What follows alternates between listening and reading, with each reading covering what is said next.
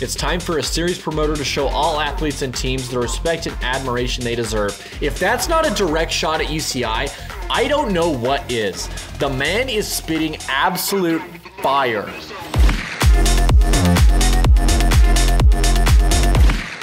This year, downhill has had its fair share of news. We have the new Red Bull Hardline series coming to us, and then we also have the new Monster Energy Pro Downhill series coming to America.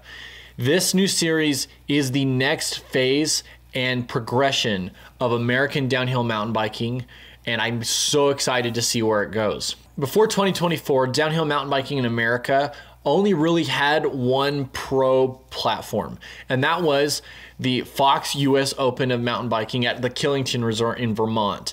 This is how we found who the US champion was. Other than that, there really wasn't any specific way for American downhill riders to feel the stage of a pro race. There are lots of regional races held across the US, but nothing that kind of transcends as being the US specific series. That is all changing now with the new 2024 Monster Energy Pro Downhill series. It is going to have 4 stops this year. It's going to start off in Ride Rock Creek in North Carolina, April 5th through the 7th. Mountain Creek Bike Park in New Jersey, May 24th through the 26th. Southern California venue that will be announced is going to be held on August 16th through the 18th. And then once again, the Fox US Open at Killington Resort, Vermont on September 26th through the 29th.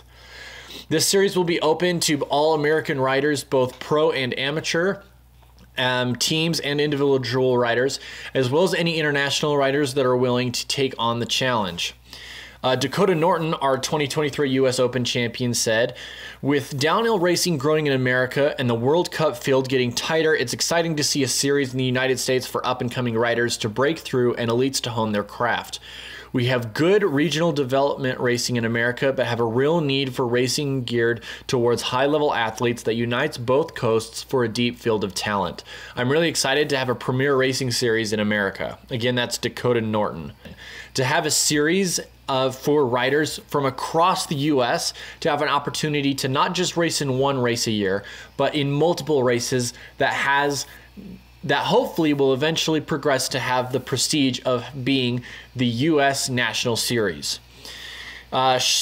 Sean Heimdall from Monster Energy said, "Sponsoring the US National Series is a great opportunity to not only cultivate the Monster Army program, but also a great spot for all amateurs alike to cut their teeth in racing. Looking forward to building a base for the future stars while progressing and elevating events that will bring out the world's fastest athletes. It's time for a series promoter to show all athletes and teams the respect and admiration they deserve." If that's not a direct shot at UCI, I don't know what is. The man is spitting absolute fire. People are clearly unhappy with how downhill racing is being held right now. That's why do you think Red Bull Hardline is coming up? Why do you think people like Nico Mullally are creating their own teams and their own race bikes? People want a different atmosphere for downhill mountain biking. In a couple of the comments that I've read after a couple of my recent videos, some of you have stated that because UCI has the prestige and the history, that nothing could happen to UCI. And I completely understand that sentiment.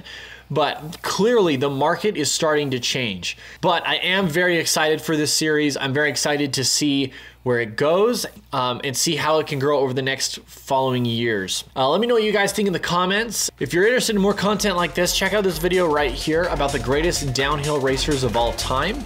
And without further ado, peace.